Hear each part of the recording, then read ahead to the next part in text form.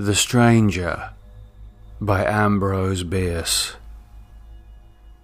A man stepped out of the darkness into the little illuminated circle about our failing campfire and seated himself upon a rock.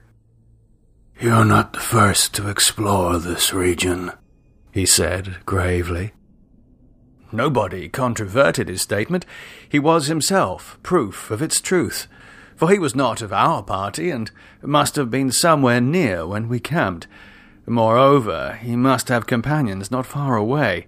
It was not a place where one would be living or travelling alone. For more than a week, we had seen, besides ourselves and our animals, only such living things as rattlesnakes and horned toads. In an Arizona desert, one does not long coexist with only such creatures as these. One must have pack animals, supplies, arms, an outfit. All of these imply comrades. It was perhaps a doubt as to what manner of men this unceremonious stranger's comrades might be, together with something in his words, interpretable as a challenge, that caused every man of our half-dozen gentlemen adventurers to rise to a sitting posture and lay his hand upon a weapon, an act signifying in that time and place a policy of expectation.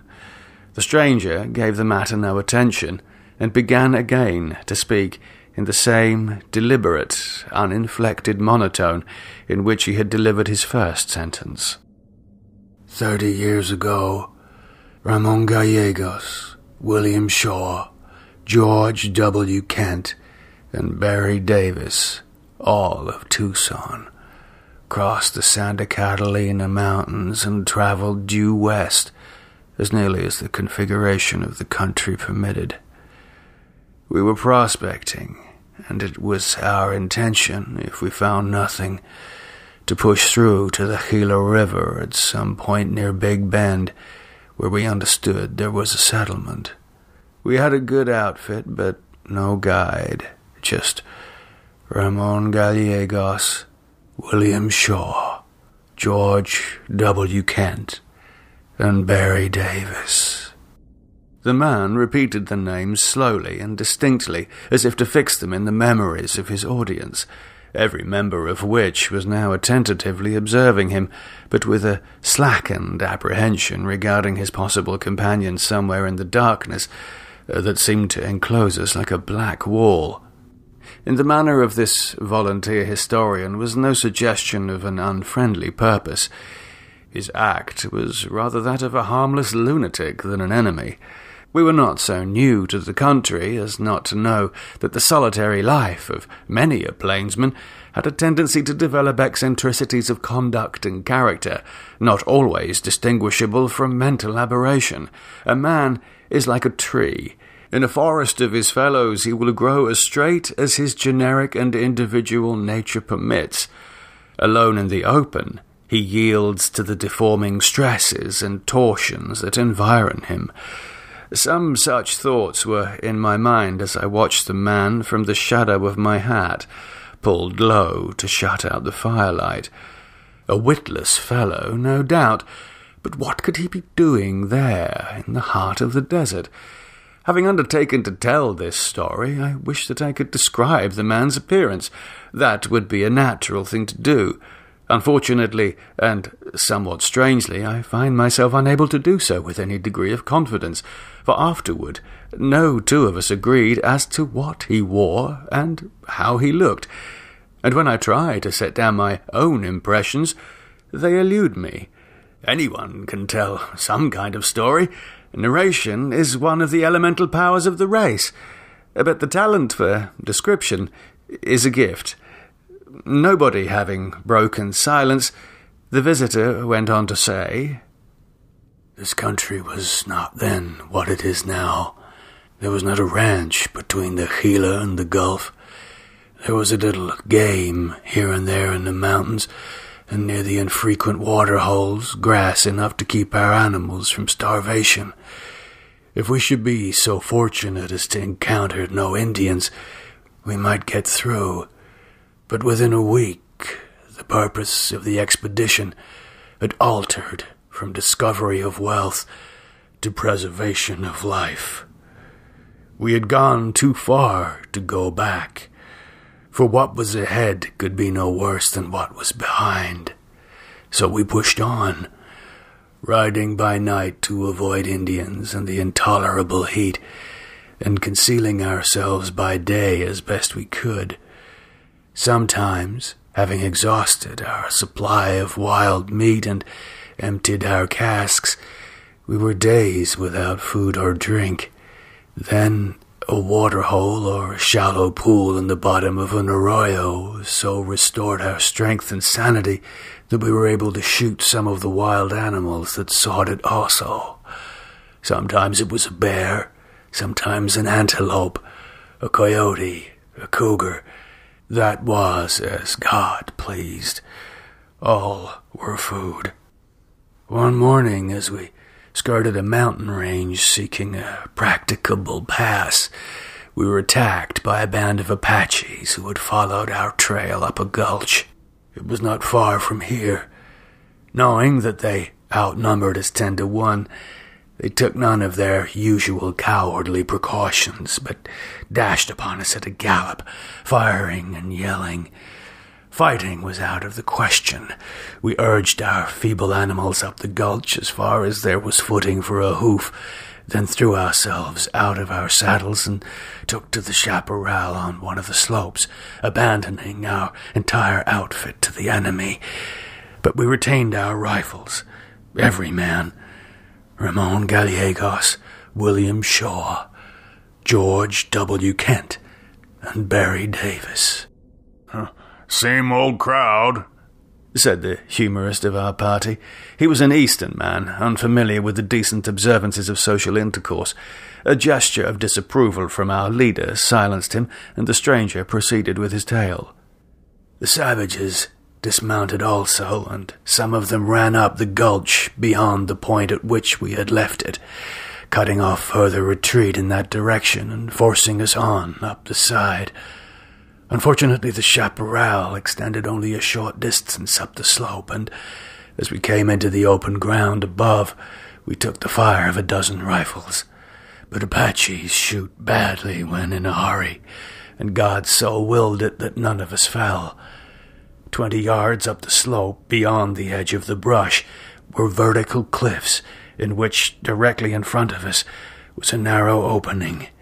Into that we ran, finding ourselves in a cavern about as large as an ordinary room in a house.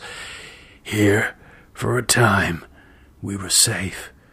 A single man with a repeating rifle could defend the entrance against all the Apaches in the land, but against hunger and thirst we had no defense. Courage we still had, but hope was a memory. Not one of those Indians did we afterwards see, but by the smoke and glare of their fires in the gulch, we knew that by day and by night they watched with ready rifles in the edge of the bush, knew that if we made a sortie, not a man of us would live to take 3 steps into the open. For 3 days, watching in turn, we held out before our suffering became insupportable.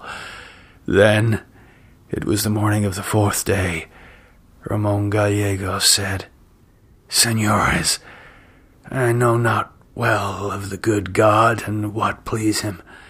I have lived without religion, and I am not acquainted with that of you. Pardon, senores, if I shock you, but for me the time has come to beat the game of the Apache." He knelt upon the rock floor of the cave and pressed his pistol against his temple. "Madre de Dios," he said, "comes now the soul of Ramon Gallegos." And so he left us, William Shaw, George W. Kent, and Barry Davis. I was the leader. It was for me to speak. "He was a brave man," I said. "He knew when to die, and how. It is foolish to go mad from thirst and fall by Apache bullets or be skinned alive. It is in bad taste Let us join, Ramon Gallegos. That is right, said William Shaw.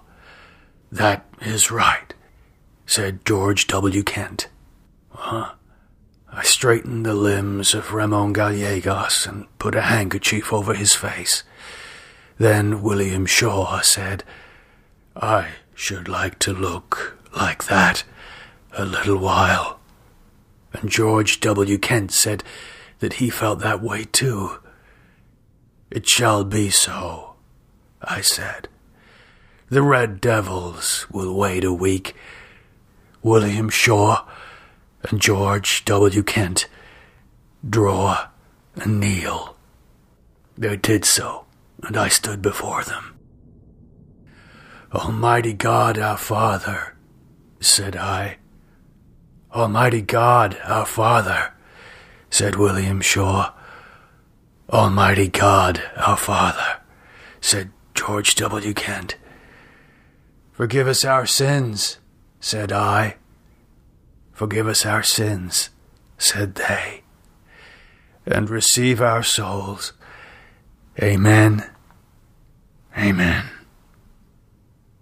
I laid them there beside Ramon Gallegos and covered their faces. There was a quick commotion on the opposite side of the campfire. One of our party had sprung to his feet, pistol in hand. "And you?" he shouted. "You dare to escape! You dare to be alive, you cowardly hound! I'll send you to join them if I hang for it!" But with the leap of a panther, the captain was upon him, grasping his wrist. "Hold it in, Sam Yancey! Hold it in!"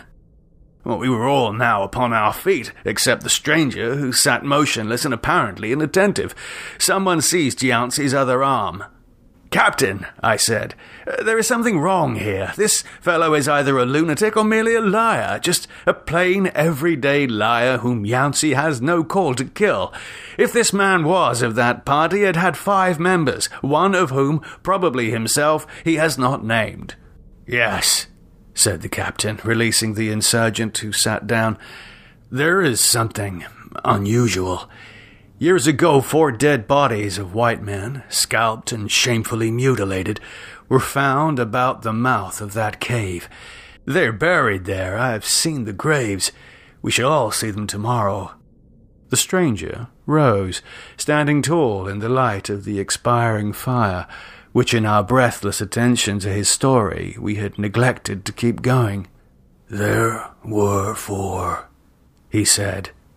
Ramon Gallegos, William Shaw, George W. Kent, and Barry Davis." With this reiterated roll call of the dead, he walked into the darkness, and we saw him no more.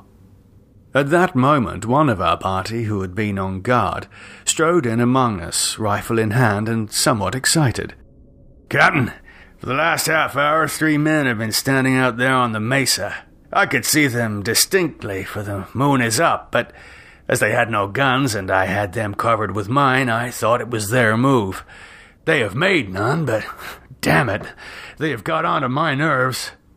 "Go back to your post, and stay till you see them again," said the captain. "The rest of you, lie down again, or I'll kick you all into the fire." The sentinel obediently withdrew, swearing, and did not return. As we were arranging our blankets, the fiery Yancey said, "I beg your pardon, Captain, but who the devil do you take them to be?"